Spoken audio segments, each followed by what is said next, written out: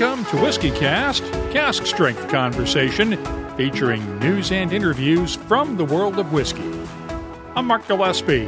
This is episode number 912 for December 19th, 2021.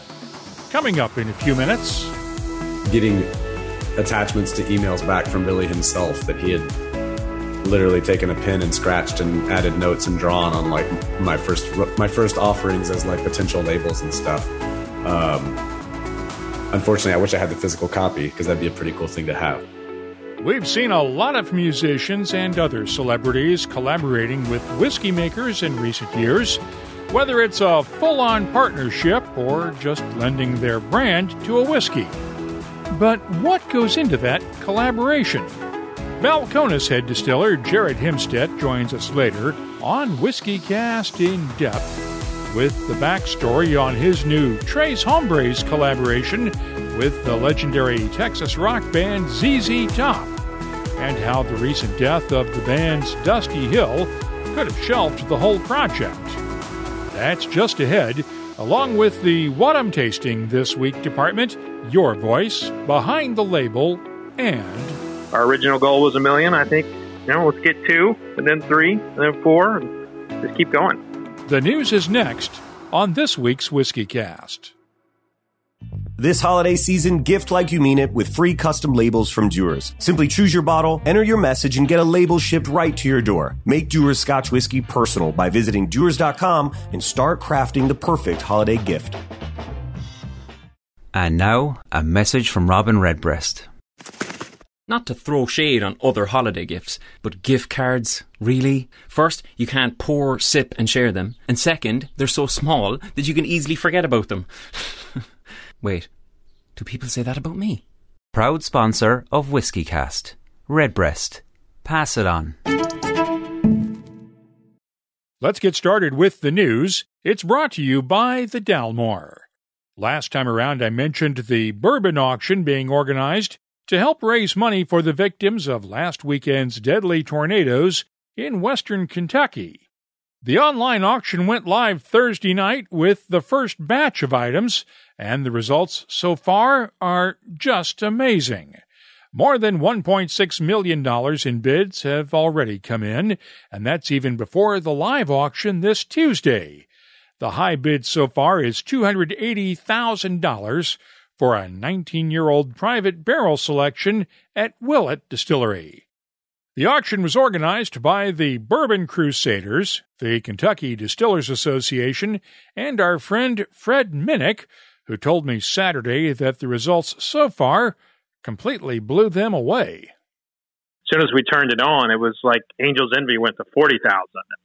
As soon as Willett went up, it got to like 100,000, and Four Roses, the 17 to 24-year-old barrel pick, got to like 150,000 within 6 hours. So, we definitely, what we saw here is we saw the bourbon community in action, but we also saw people kind of pulling the resources together, knowing that this was something special, that they wanted to, help Western Kentucky.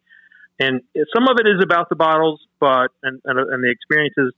But I think this is just showing how big the heart of the bourbon community is, and it's a community that's always giving back. And this hit us hard in Kentucky, and this is people showing up for Kentucky. And it's not over by any stretch. You've still got a couple of days left until Tuesday, right? Yeah. So how it works is we have a few items that are going to be pulled for a live auction. So essentially, right now it's all online. If you see live auction in the tag at the top, that means your bid is essentially a pre-bid, and we will go to a live bid where our auctioneer, Bill Minich, will do the auction call. You will still be bidding like you're online, but he's going to be calling it from the inside of the network, and it'll be broadcast out on my YouTube channel, and people will get to see that live in real time.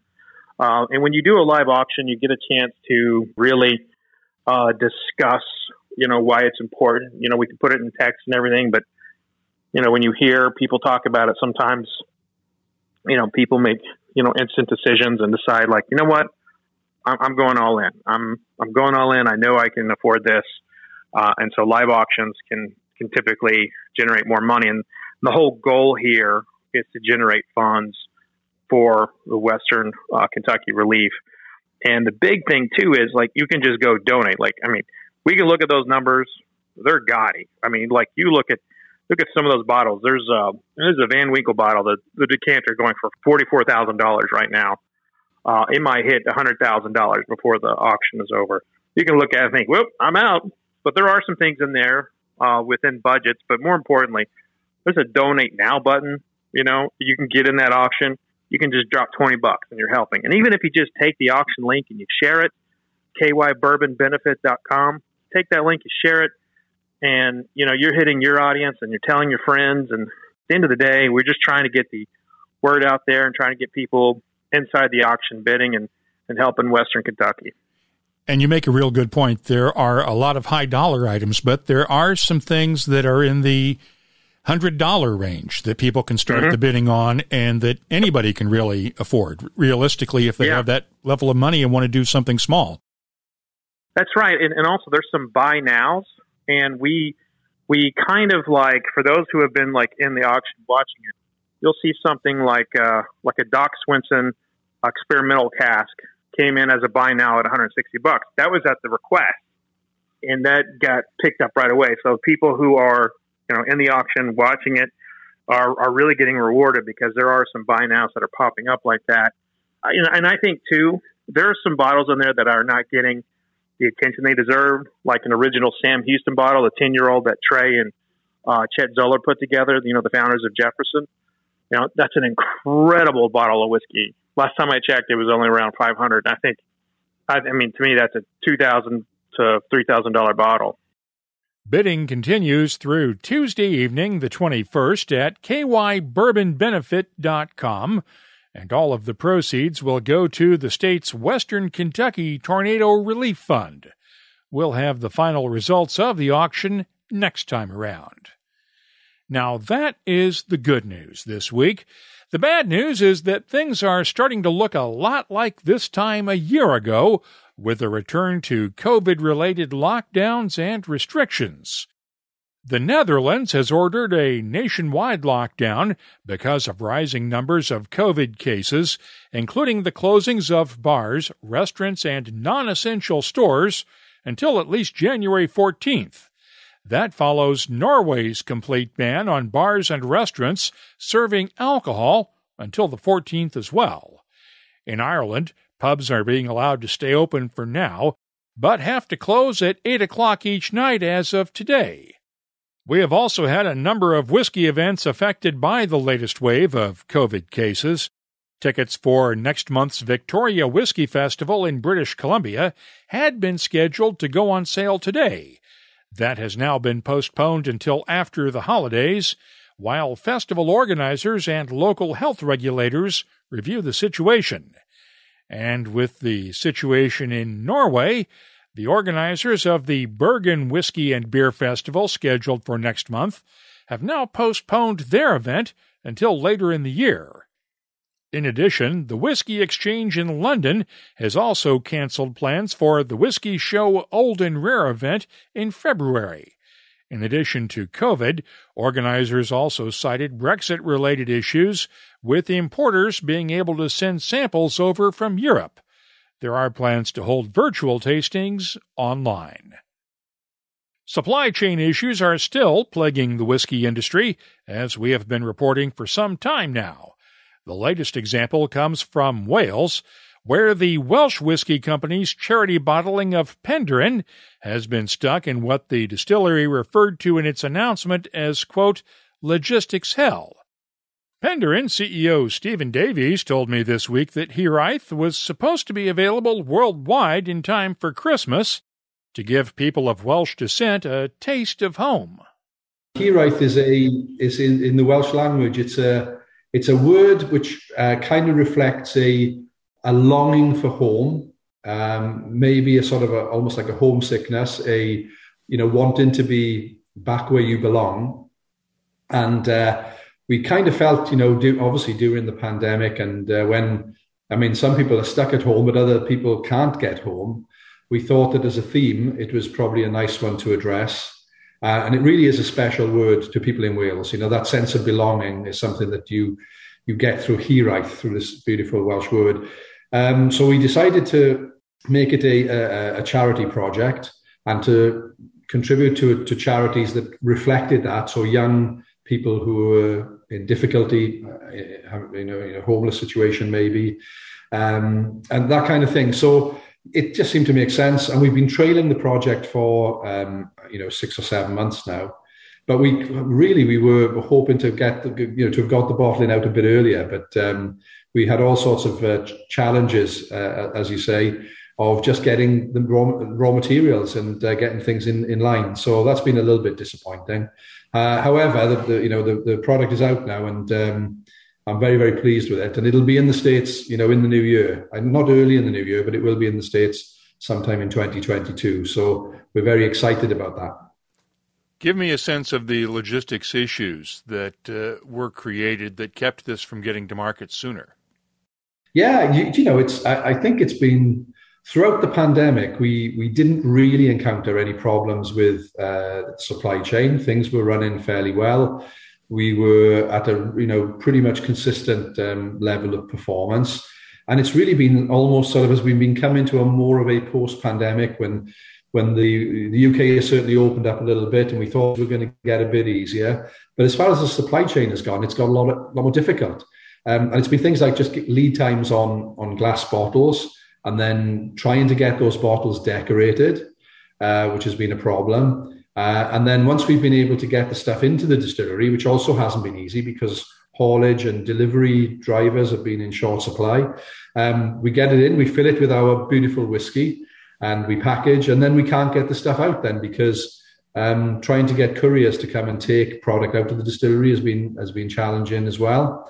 So it's I think anything that could go wrong has gone wrong with this one. Not something we're used to, because we work with very long-term partners and suppliers, but they've all been struggling, and it came a little bit unexpectedly because things had gone so well at the height of the pandemic, and we were still working and we were still distilling, and so these issues have really started to materialize in the last few months. And it's been a challenge, but I mean, that's what we're there for, to try and to move these things on, and we've been able to get the product on market, at least in the UK and Europe, before Christmas. And that was the goal, right? I know the plan was to try to get it out last Friday on the 10th, and it didn't quite work, did it? No, well, we've been getting deliveries of hundreds of bottles a day now. They've been hand decorated and polished and then delivered to us. So it's been it's been challenging. We should have had it out 3 months ago. That was the original plan, was to have it out quite a long time ago. But it just went from one issue to another. So even as we were launching last week, we were just waiting for supplies of glass bottles to turn up. Fortunately, we do all our own bottling and our own packaging and stuff, so that's within our control. But you can't do it if you've got nothing to fill. I know that a bunch of the whiskey producers and other spirits producers in the UK have been warning the government that this was going to be a problem. Has there been any help at all out of London on this in terms of trying to resolve this with the government? I think the government have been doing some things to grant licenses, temporary licenses for lorry drivers, to help with the haulage and the logistics issues. But some of the other things, we're not actually, we buy our glass bottles from mainland Europe. So it's not within the UK government's gift to sort that out. So I think some of the issues are really things that are just business issues and business challenges. So you always hope that government will give you a good business environment. I think that's all you can ask for. And I would say they're trying, but it has been a very, very fluid situation. The goal is to raise £20,000 with hiraeth for 2 Welsh charities that focus on youth homelessness and mental health issues. Inventories of whiskies and other spirits, well, practically everything else, at the provincial liquor stores in Quebec have been in even shorter supply this holiday season, not because of supply chain issues, but because of a strike by distribution center workers at the SAQ, Quebec's government liquor monopoly. This weekend, Canadian Union of Public Employees members approved a new contract with the SAQ. The 800 workers had been on strike since November 23rd, after going without a new contract since April. SAQ executives say it may take a few weeks to get their stores fully stocked again. There's a new free trade agreement between the UK and Australia, and Irish whiskey makers are celebrating because it actually reflects what's really happening within the Irish whiskey industry. The agreement calls for no tariffs on UK whiskies that are exported to Australia, and that includes Irish whiskies produced in Northern Ireland. Now, most agreements like this would require that all of that whiskey be distilled in Northern Ireland to qualify. However, remember that most blended Irish whiskies use both grain and malt whiskies, and there is no grain whiskey distillery currently operating in Northern Ireland. That means all of the grain whiskey in those blends has to come from the Republic of Ireland.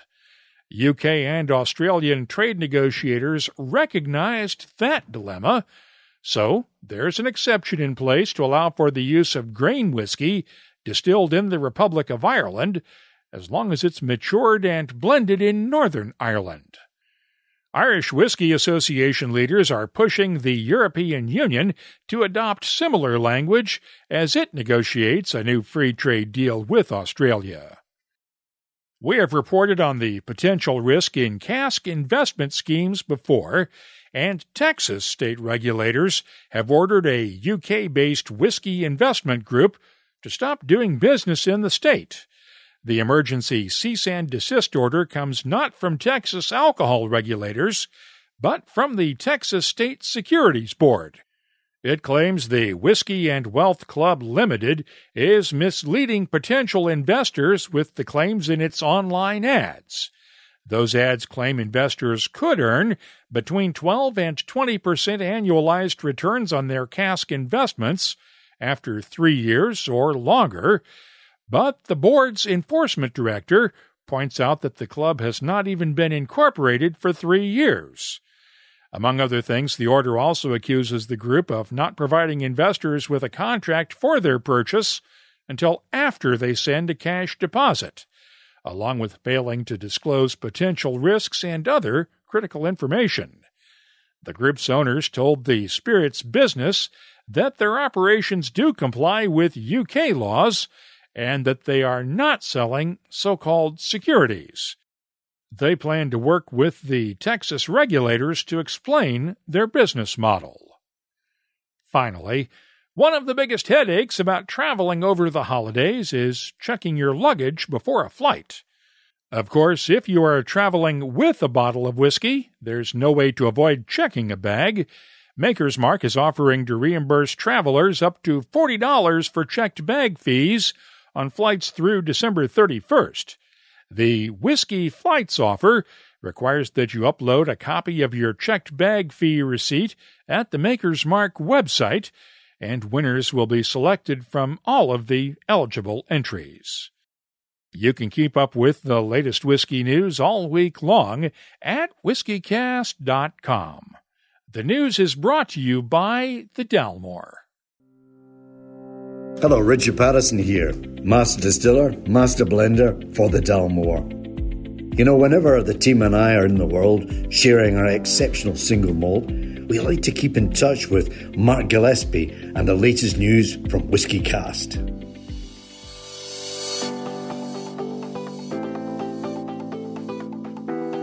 Time now for the WhiskyCast calendar of events. It's brought to you by Catoctin Creek Distilling. Bonhams and McTeers will kick off the 2022 auction schedule with whiskey auctions on January 21st, Bonhams in Hong Kong, and McTeers in Glasgow, Scotland. As of now, the National Whiskey Festival is still scheduled for January 22nd in Glasgow, along with Glasgow's Whiskey Festival on February 19th. The Whiskey Global is still selling tickets for its event in Vancouver, British Columbia, January 28th and 29th. And the Southport Winter Whiskey Festival is on for February 11th and 12th in Southport, England. The Newcastle Whiskey Festival is set for the 26th of February in Newcastle, England, along with Dramfest 2022 that weekend in Christchurch, New Zealand. The Fife Whiskey Festival is set for the weekend of March 4th through the 6th in Cooper, Scotland. And that same weekend is Whiskey Birmingham in Birmingham, England, and the Roma Whiskey Festival in Rome, Italy. Remember, all in-person events are still very much subject to change on short notice, and you are probably going to have to show proof of vaccination or a recent negative COVID test in order to attend. The calendar of events is brought to you by Catoctin Creek Distilling, makers of the Virginia Rye Whiskey. Catoctin Creek co-founder Scott Harris is leading his annual online Art of the Cocktail class once again this winter. The fun happens each Friday night, starting on January 7th. You can get all the details at CatoctinCreekDistilling.com, and Catoctin Creek reminds you to always drink responsibly. And now, a message from Robin Redbreast. So, in Spain, they call Redbreast Petit Roco.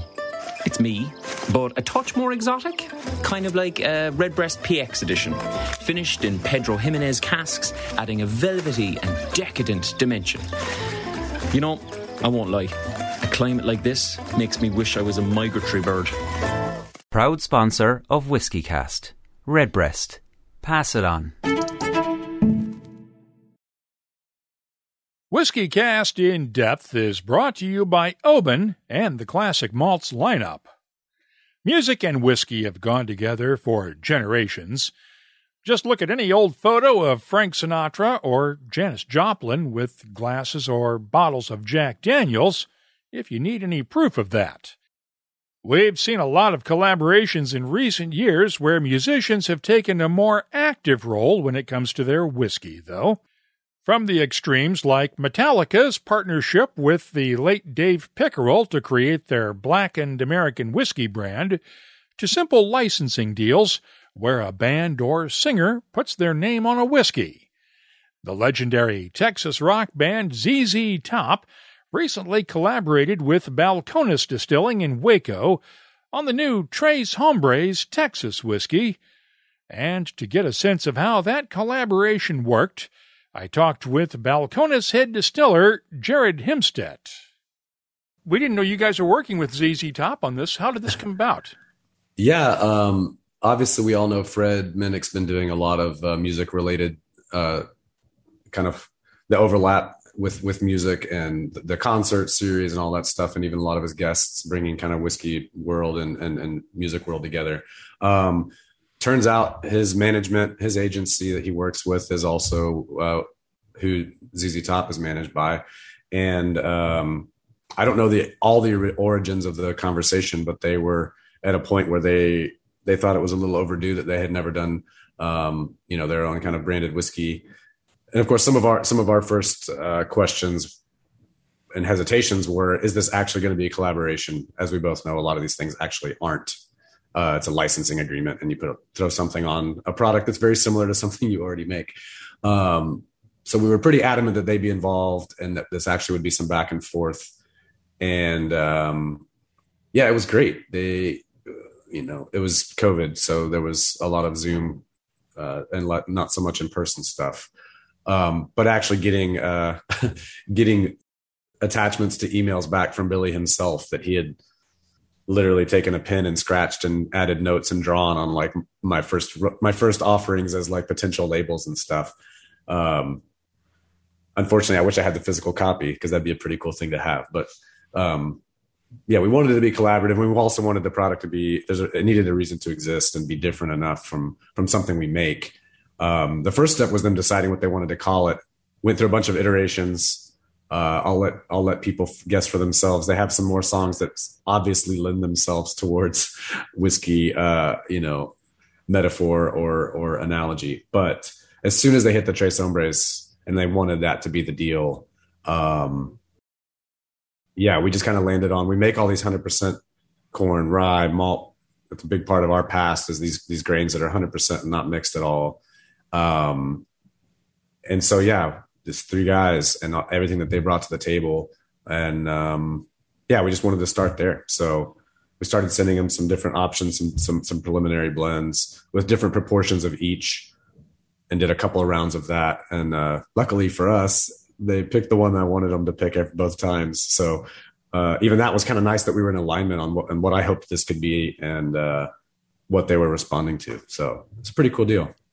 So you actually had the whiskey in stock already from doing the separate Texas corn, rye, and malted barley, and all you had to do was blend them instead of having to wait 3 or 4 years for a new collaboration to come out. Right. And there's so many ideas. They want this to keep going, and they've got, of course, all their own ideas about other things we could do and different proof versions or even alternate versions of the blend that we passed on, but that we like as a pretty close second. It's like, well, what if we go back to the one that is mostly malt and not the one that's mostly corn? And so I think the next few years are going to be fun. We'll see. These kinds of things, you never know how they're going to play out or what kind of legs they actually have. But even brand identity wise, we've talked about this plenty. But there wasn't any context or history to Texas whiskey when us and Dan and a few other folks got started back in the day, and it was just kind of an empty slate. And we've kind of, to some degree, gotten to write our own path. And I feel like musically, I'm only 45, so I came into my knowledge of ZZ Top by the time they were already in the Eliminator phase with fuzzy guitars and the big beards. But delving deeper, as a grown-up who thinks, especially Billy being he's got to be on everybody's top 10 to 20 guitarists still walking the planet. What they did early and some of the stories that even were included in their documentary that came out last year of those early years. And I think they were fusing things, and they were combining influences in a very honest way, in a very transparent way that made a lot of sense to them, that just happened to be something no one had really ever tried to put together before. And I think a little bit of our internal kind of culture and story resonates with that pretty good. So I have to ask, did the death of Dusty Hill a couple of months ago set the release of this back somewhat? It did a little bit, yeah. I mean, be obvious to anyone, there was a little bit of a halt on everything. And we made it clear to them that this is priority. And even if the whole concept behind the project felt inappropriate now, that's completely understandable. And we can either scrap it or we can start from scratch. If all the direction ceases to make sense without the third hombre still being with us. And they kind of felt the opposite. So there was probably about a 3-week period where there wasn't a whole lot of interaction. And we said, you guys initiate if you want to pick this back up. And they ended up kind of deciding that they felt like it was actually going to be a really nice thing to wrap up one of the last things that they had done together, all three of them. And it's pretty cool. Because of COVID, I haven't spent any time in FaceTime in person with any of them. But our front of house manager just told me a day or two ago that Frank Beard's wife had called and wanted to preserve a bunch of cases for her to have to give to friends for Christmas and stuff like that. So, it had kind of everything we want in a collaboration, and none of the things that I think celebrity endorsements and musician and band endorsements, all the things I didn't want to have to deal with, and the ways that it feels a little like fluff and artificial.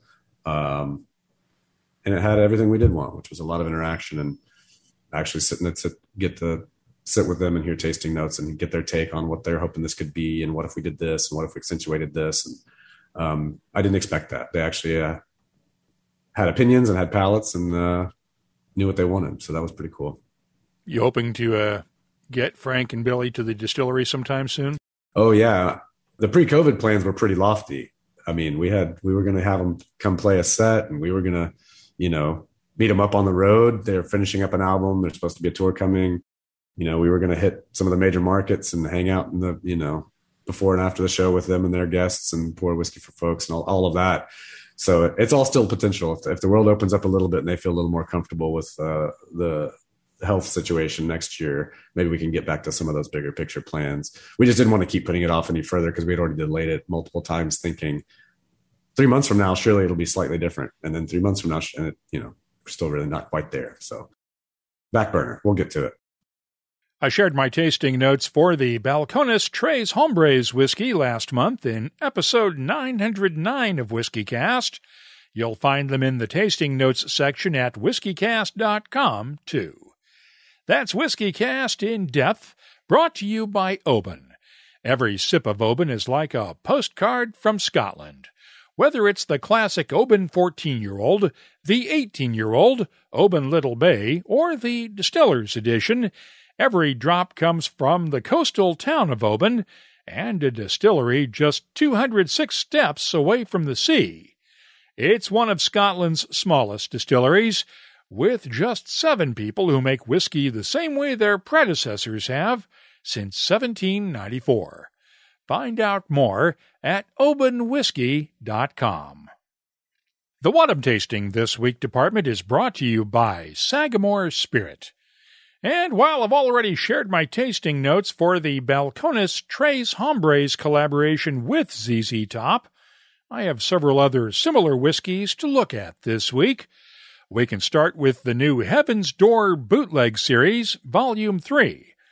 Of course, Bob Dylan is one of the co-founders of Heaven's Door, and the annual Bootleg Series releases showcase Dylan's paintings on the bottle each year. The 2021 Bootleg Series release is a 13-year-old Kentucky bourbon finished in Vino de Naranja wine casks and bottled at 60.6% ABV. The nose is very dry and subtle, with touches of chocolate-covered orange slices, honey, molasses, and a hint of oak. The taste is thick and chewy, with subtle hints of orange peel, clove, cinnamon, and black pepper, along with touches of molasses and oak in the background. Adding water opens up more subtle, fruity notes as well. The finish is long and dry with subtle spices, and I'm scoring the 2021 Heaven's Door Bootleg Series Volume 3 a 93. Last month in episode 909, Bardstown Bourbon Company's Dan Calloway introduced us to the American Highway Reserve Bourbon collaboration with country music star Brad Paisley. I received a sample the other day. This one is bottled at 48% ABV. The nose has a nice balance of caramel, vanilla, and sweet oak, along with hints of maple syrup and dried fruits. The taste has a cinnamon apple spiciness along with fruity sweetness. Touches of peaches, apricots, and caramel add complexity, along with just a hint of oak. The finish is long with a lingering touch of cinnamon apple spiciness and hints of dried fruits. I'm scoring the American Highway Reserve Bourbon a 92. I'll have more tasting notes in just a minute, but first, this week's tasting notes are brought to you by Sagamore Spirit Rye Whiskey. They're reviving the tradition of Maryland-style rye at their Baltimore farm and waterfront distillery. In-person tastings are available once again at the distillery in Baltimore, but you'll also find a variety of virtual tours, tastings, and other experiences at the Sagamore Spirit website. And they're offering WhiskyCast listeners a free virtual guided tasting. When you buy a bottle at your local retailer, a Sagamore Spirit teammate will help guide you through it. Might make a really good holiday gift, too. Visit SagamoreSpirit.com and use the code word WhiskyCast, all one word, to access. Please drink responsibly. Brothers Bond Bourbon comes from the acting duo of Ian Somerhalder and Paul Wesley, best known for their work on The Vampire Diaries, but they've turned a lot of their focus lately to blending and bottling their own bourbon, sourced originally from MGP. Brothers Bond is bottled at 40% ABV. The nose has touches of bananas, peach jam, brown sugar, honey, and toasted oak. The taste is sweet and fruity with subtle touches of baking spices, honey, and vanilla, and the finish is long and fruity with just a hint of spice. Props to them for doing their own blending work as well. I'm scoring Brothers Bond Bourbon a 90, and we are hoping to have Ian and Paul together on WhiskyCast sometime after the holidays. Finally, in the one of these things is not like the others category, Angus McRail is not going to have his name on the gossip sites anytime soon, though as the whiskey sponge, he shares his own takes on the whiskey industry. Angus's Whiskey Sponge whiskies come out of Decadent Drinks in Scotland from the warehouses of Signatory. His latest Saturnalia blended malt is a 20-year-old blending of a batch of malt whiskies blended back in 2000 with some Glenrothes single malt distilled in 2001. It's bottled at 47.2% ABV, and the nose has a quite appropriate aroma of Christmas cake, along with orange oil, brown sugar, and just a hint of oak. The taste is thick and fruity with Christmas cake, a hint of spice, brown sugar, and oak tannins for a very nice balance and complexity. The finish is long with dark fruits and just a hint of spice. I'm scoring the Saturnalia 20-year-old blended malt from the Whiskey Sponge and Decadent Drinks a 94. The What I'm Tasting This Week department is brought to you by Sagamore Spirit. I'll be adding these tasting notes to our searchable list of more than 3,200 whiskeys from all over the world. Check it out this week at whiskycast.com. This holiday season, make it personal with Dewar's custom labels. But first, you'll need to choose your favorite bottle to gift. Dewar's 12-year-old has a balanced sweetness with notes of dried fruits, citrus, and vanilla, making it ideal for everyday indulgences. And then there's our 15-year-old, which was specially crafted to highlight the mellow, fruity, and floral character of Dewar's. Hints of oak-forward malts and rich vanilla, perfectly balanced with notes of honey, toffee, and floral. The perfect scotch for sharing during those memorable moments with friends and family. Now that the hard part is over, it's time to enter your message. Make it funny, make it sappy, make it personal, or keep it simple. Either way, you have 44 characters to say it. If you need a hand on a message, we have a few ideas to get you started. So head on over to Dewar's.com to start wrapping the perfect double-age gift. Time now to open up the inbox for your voice, presented by Scarabus Isla Single Malt Scotch Whiskey. I was walking Bader the Wonder Dog this weekend when we stopped by Kings Road Brewing Company for a couple of pints of their Black Musket Stout. I had the stout. He got a bowl of water. I posted a photo of one of the pints on social media just for fun, and Eugene Fisher at eFisher18 responded with this on Instagram. So I guess the charming but regrettably dry town of Haddonfield, New Jersey is not completely dry. I've explained this before, but Haddonfield still does not allow liquor sales. The town did allow the brew pub to open a couple of years ago, after the state forced our little town to let New Jersey wineries start selling their wine through local retailers using their state-issued tasting room licenses. Things are getting a little better. There's a rumor that someone is even planning to open a micro-distillery in town. And if that happens, we'll have to get rid of the tagline, after 16 years. 2 weeks ago, John Campbell joined us for his first interview since leaving Lafroig Distillery to become the production director at Lochley Distillery. I included a photo of John wearing Lochley blue instead of his traditional Lafroig dark green in our social media posts and on the website. That led to @SirDramsalot, Mario Campa, posting this comment on Instagram for John. Looking comfortable in your new home, sir. Very much looking forward to seeing you there. And last week, Ian Buxton compared the definition of craft whiskey to that for pornography, in that you know it when you see it. That brought this comment from longtime listener and fact-checker Bill Ricker in Boston. Here's hoping Ian is making a literary allusion to Justice Stewart Potter's famous concurrence, and not some deeper metaphor. Yep, but it was actually Justice Potter Stewart who coined that phrase, in his opinion, in a 1964 obscenity case. It was something he'd come to regret later on. Around the time he retired from the Supreme Court in 1981, he told an interviewer that, quote, "In a way, I regret having said what I said about obscenity. That's going to be on my tombstone."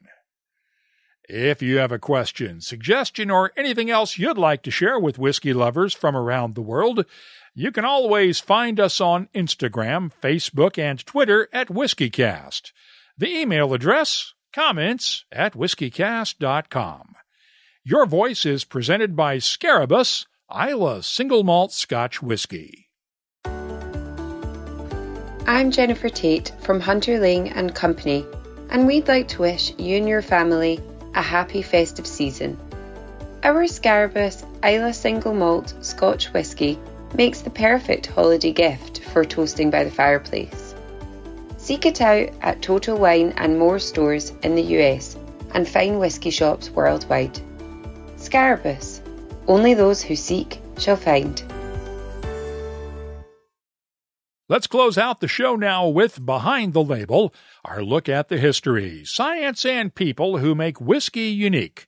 It's brought to you by Writer's Tears. Brian Marshall of Kettering, England, has been collecting whiskies for more than 4 decades. He started out in the 1980s after he saw one of his co-workers collecting whiskies, and he decided to focus on collecting miniature bottles, you know, the so-called airplane-size ones. And as you might guess, this sort of turned into an obsession with Brian, and he wound up with something in the neighborhood of 4,000 or so of these little bottles. And as you might guess, this became something of an issue when it came time for Brian to move. So he packed up his 130 boxes full of bottles, along with a few books and other whiskey stuff, and took them to Gilding's auctioneers. According to The Sun, it turns out that stuff was pretty valuable. The auction brought Brian almost 30,000 pounds in sales, including more than 2,200 pounds for a copy of Alfred Barnard's classic book, The Whiskey Distilleries of the United Kingdom. He paid just £5 for it at a car boot sale, according to The Sun. But here's the thing. Brian doesn't even like whiskey. He says he finds the taste horrible. To be honest, that's probably a good thing. Otherwise, he might well have tasted all of those whiskeys over the years. If there is something you'd like to see us look at on an upcoming episode, just use the contact form at whiskycast.com. Behind the Label is brought to you by Writer's Tears. Writer's Tears Copperpot. The tears of Ireland's great writers, bursting with flavour, humour and angst. Bottled for you to taste. No writers were harmed in the making of this premium Irish whiskey. Writer's Tears Copperpot. Before we go, I'd like to take a minute on behalf of our entire family to wish you and your family the happiest of holidays and the best for 2022. Here's hoping we can finally find some sense of normal life again in the coming months. That's all for this edition of WhiskeyCast. You'll find links for the stories in this episode in our show notes at whiskycast.com. That's also where you'll find the latest whiskey news, my tasting notes, the calendar of events, our whiskey photo of the week, and a complete archive of all of our past episodes going all the way back to 2005. Get in touch with us on Twitter, Instagram, and Facebook at WhiskeyCast. The email address is comments@whiskycast.com. And now, a message from Robin Redbreast. Happy holidays! On behalf of Redbreast, here's to you and yours. Eating well, enjoying a redbreast or two, and getting all snug and cosy on the couch. Reminds me of my own nest. Sure, there's no cushions or blankets, but I do have some very fancy decorative twigs, let me tell you. Proud sponsor of WhiskyCast. Redbreast. Pass it on. This holiday season, Dewar's has you covered for the perfect gift with free custom labels. Pick your bottle, add your personal message, and get a free custom label shipped right to your door. This year, it's that easy. Visit us at Dewar's.com, and here's to very happy holidays from us at Dewar's. Whiskey Cast is a production of Cask Strength Media, copyright 2021, and comes to you from the charming, yet regrettably dry town of Haddonfield, New Jersey. I'm Mark Gillespie, reminding you that when you drink, please drink responsibly. Have a great holiday season. Thanks for listening, and please stay safe.